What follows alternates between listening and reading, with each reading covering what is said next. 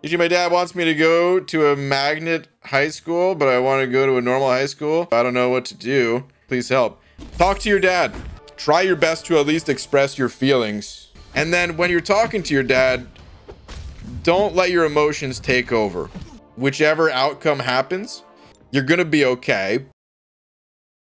Is it free if it's a stolen credit card? It's not your money, right? Spend on a fun hobby or something like that. Like stomping on kids. Hey, thought about it, fantasized it, actually did that, okay? I'm not a normal person. What can I say, man? BG, how can I be as cool as you? Eric, I'm glad you asked. Ask for drugs? Here's why. Drugs are really exciting. Well, of course they are. Send money. Here, use this to buy drugs, you know, for kids. Do I want to really juice up? I do, yeah. Whoa, where am I?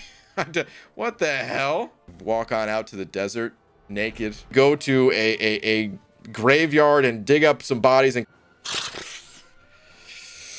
Whoa, dude. Yo, how can I get laid? This is the only advice I can think of. Go suck yourself. Theo's pretty good. Anything's possible.